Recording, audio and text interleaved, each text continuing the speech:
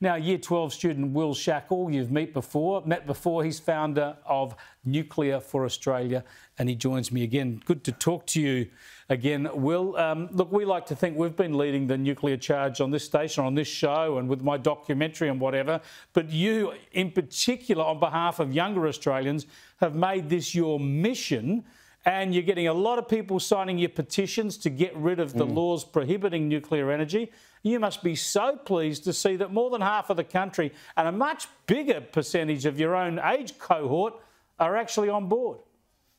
Well, no, it's incredibly exciting to see the results today, but it's no surprise because we've known for a very, very long time that a majority of Australians support nuclear energy, whether it was the various polls the ABC conducted, the polls in years past by many organisations. So I think today just confirmed what we knew all along, which was that a majority of Australians support nuclear energy. And I think given that it's now on the politicians to realise that a majority of their constituents actually support it and therefore they should consider supporting it too. I think another really key takeaway from that poll was that a majority of voters representing all major political parties actually support nuclear energy, whether it's the Liberals, the voters for the Liberal Party, the voters for Labor, or the voters for the Greens even. So it's on all of those politicians, regardless of their political colours, to step up, realise and look at what their constituents are saying, look at the science, and to embrace nuclear energy.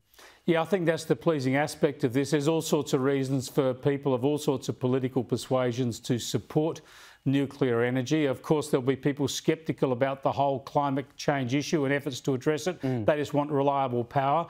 But a lot of Greens, both here, increasingly according to these polls in Australia, but as we know in Europe and elsewhere, understand they're so agitated about climate change and the need to reduce emissions. They know that nuclear is the only provable way to give us reliable energy that is carbon emission free.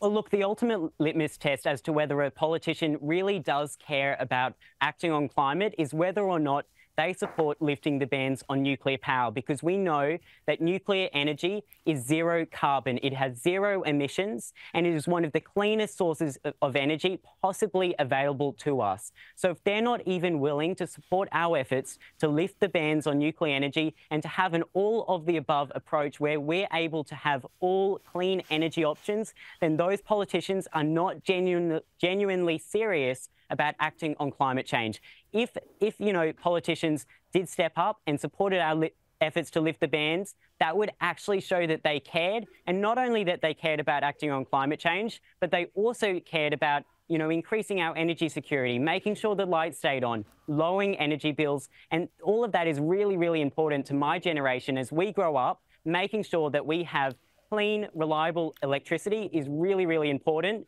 And I really fear that without nuclear power, we're not going to be able to see that in Australia. Spot on, Will. Thanks for joining us. Congratulations on your work, and keep going. Will Shackel there, who's been running these petitions to try and get these laws changed. I'm certain the coalition will go to the next election promising to repeal these bans on nuclear energy at the very least.